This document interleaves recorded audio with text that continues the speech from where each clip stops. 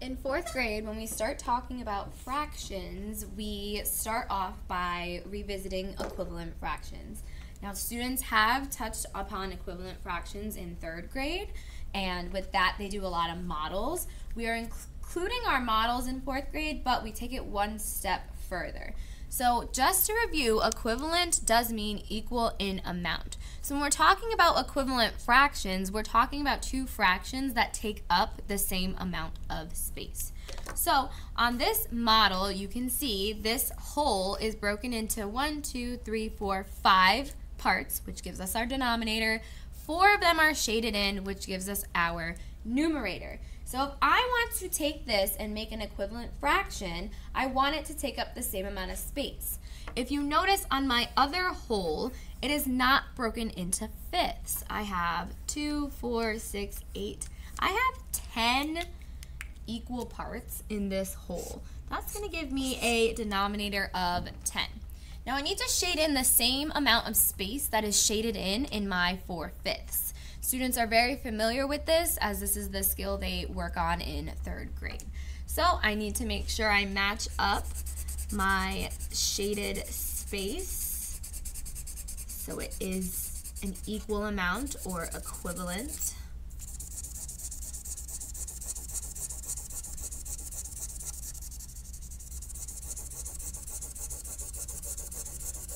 The shaded space will give us our numerator in our equivalent fraction.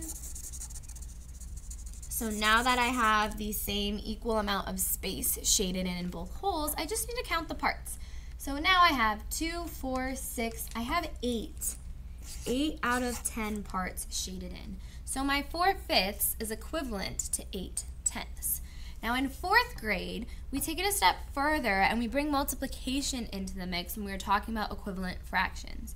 So if I have my 8/10 over here, we need to think about how did I get to 8/10 from 4/5 using multiplication? When you are making an equivalent fraction using multiplication, you have to multiply the numerator, which is the top number, and the denominator, which is the bottom number, by the same number.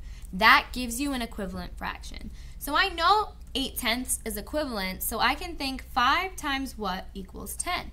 I know 5 times 2 equals 10, which means 4 times 2 should also equal 8. If this top answer was not 2, I could not use it because it would not be equivalent. But 4 times 2 is 8, and 5 times 2 is 10. That is what makes 4/5 and 8/10 equivalent. There are 2 times as many pieces in my 8/10. Let's look at another example. So I have the fraction 1/2, and then I have a part of a fraction. So this part of my fraction is giving me a denominator of 6.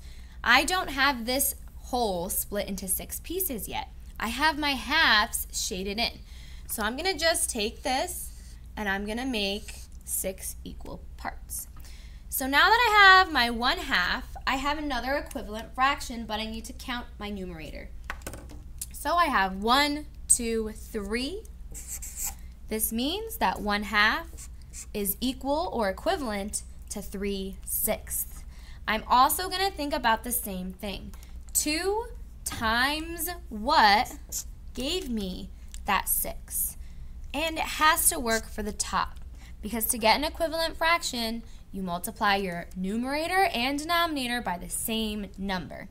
So I know that 2 times 3 equals 6, and I know that 1 times 3 equals 3. So 1/2 is equal to 3/6. That's our focus for fourth grade, so we're going to do one final example without any models. I'm just going to take this 2/3 and I'm going to make an equivalent fraction. As long as I multiply my numerator and denominator by the same number, they are equal in amount, they will take up the same amount of space. So I'm going to go with the number 4. 2 times 4 gives me 8, and 3 times 4 gives me 12.